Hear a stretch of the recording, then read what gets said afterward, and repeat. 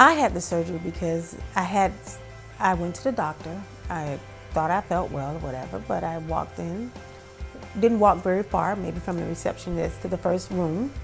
And when I walked in, my doctor came in and said, "Ms. Watson, we're gonna we're gonna put you in the hospital for observation, 24 hours. When I went into ICU, that was it for me.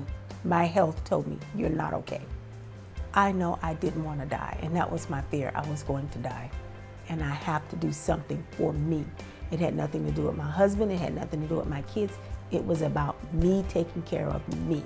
I matter to me, not what someone sees me as, it's what I see me as. I cannot fathom not doing what I did now. I can look back on my pictures and say, oh my God, why didn't you guys tell me I was this big? I went to educational seminar, talked about the different kind of weight loss surgeries. That's the best thing to go when you can talk to the actual physicians that are actually performing these surgeries. They'll answer any questions that you have. They'll talk about each of the different kinds of weight loss surgeries there are. The lap band was the best for me in my situation due to the fact that I take the Coumadin. It was outpatient surgery. Went in that morning. They did the surgery.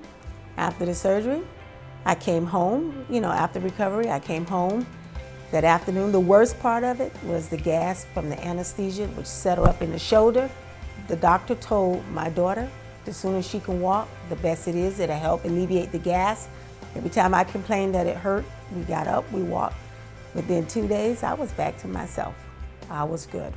Yes, the surgery is there as a tool, but you have to do the work. You have to program your brain and say, I'm going to get up and exercise. I'm going to eat a small meal. All my life, I was taught you eat everything on your plate. Now, it's okay if I don't eat it. It's okay. Since I lost the weight, I'm able to run up and down stairs. I run up and down stairs. My kids always tell me, we're not in a marathon, slow down. I have a lot more energy. I want to do more things. I don't want to sit on a couch. I'm not a couch potato anymore. When I look in the mirror, I feel wonderful. I feel energetic. I have a lot more energy. I feel powerful. I feel like there's nothing I cannot do.